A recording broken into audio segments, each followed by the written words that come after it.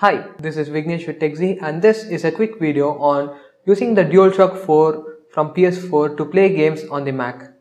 So the first thing you'll have to do is press and hold the PS button and the share button at the same time until the light bar blinks. Once it starts blinking, the Bluetooth is in its discovery state.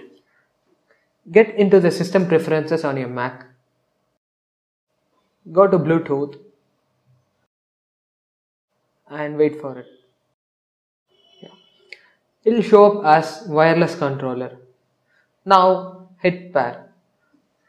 That's pretty much it for connecting the controller on your Mac. To use a controller, you'll have to open up a game which has support for controllers. We've been trying it with Grid 2 for Mac for a while now, so let's check it out.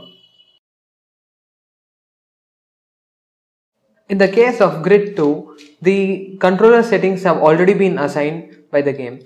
But some games do not auto-assign the key, so you'll have to get into the game settings and assign them.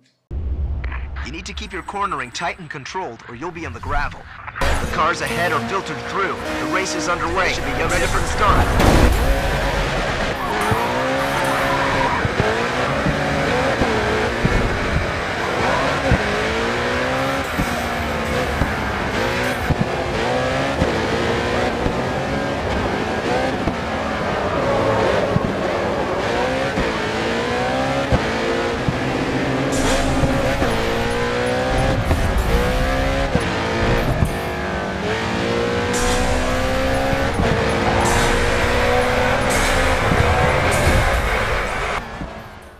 If you like this video, hit like, and if there's something you would like to let us know, check out the comment section below.